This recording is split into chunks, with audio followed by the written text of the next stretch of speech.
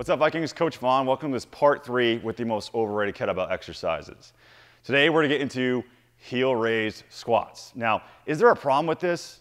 Not really, because the claim is it helps you keep more of an upright torso and takes more stress off your low back, making it more quad and glute dominant. So, do I believe you can do this right? Yes, but when people have the wrong mindset, it's just a lower body exercise. That's where it goes into an overrated mindset. You need to learn how to use your lats, obliques, core muscles with your breath, using your diaphragm, breathing correctly, so you don't put all that compression on your spine. And then secondly, if you're wearing cushy-soled shoes that already have an elevated heel, aren't you kind of rendering it useless if you're already putting another insert in there? You might as well be squatting with high heels. And so the Achilles tendon, the nerves in the soles of the foot are all going to be blinded because they don't know what to stabilize. I like squatting with a flat-soled shoe or squatting barefoot, and that's what I recommend when we're going through this. So so just like last time, if you wouldn't do it with a 48 kilo kettlebell, you probably shouldn't do it with a lighter kettlebell, as they stated in the first episode. So set up just as you would with a kettlebell swing, chopping at the hips. Instead now, swing it, hiking, and just popping it up to your chest. Get the handle just below your chin right here. And what I see now more than ever online are people flaring the elbows. This puts all the stress in your neck and traps right here. So you're already putting the kettlebell over your toes here. You want to keep the kettlebell over your midfoot and keeping the elbows down. That way your lats can engage and you can stack your hips over the shoulders nice and tight. From here, just point out the toes a little bit if you need to get more room.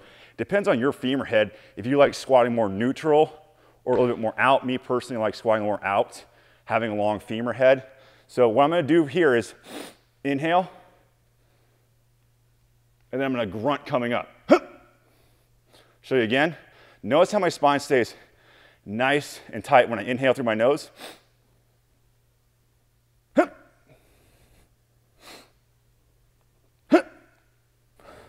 And then you just set it down. What I like to use as an analogy is think your abdominal is a soda can. When you step on a soda can and it's not opened, it can maintain that pressure. So you're not breathing for a little bit as you go down. So you're inhaling through your nose and then grunt as you come up. There's no point in grunting at the top of the squat. So then I want to put my money where my mouth is now, doing it with a heavier kettlebell.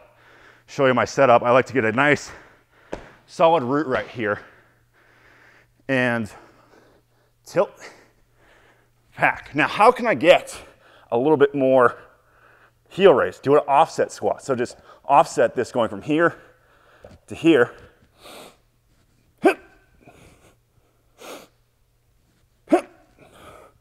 Get 5-5 each side if you want to. Keep that shin vertical. Really dig that toe down like you're squishing a bug. And then you can gently set it down. So those are your claims on how to get a better goblet squat.